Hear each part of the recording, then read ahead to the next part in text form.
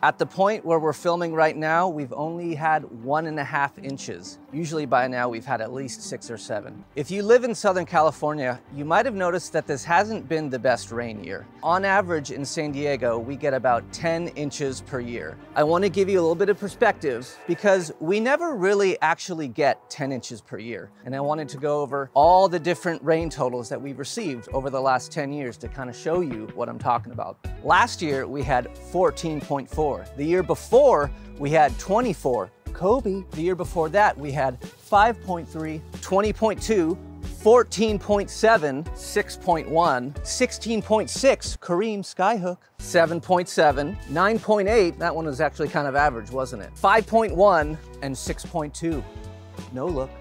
So you can see we never actually really get 10 inches, except for that one year. In reality, we have good years and we have bad years, and our native plants and habitats are totally adapted to that.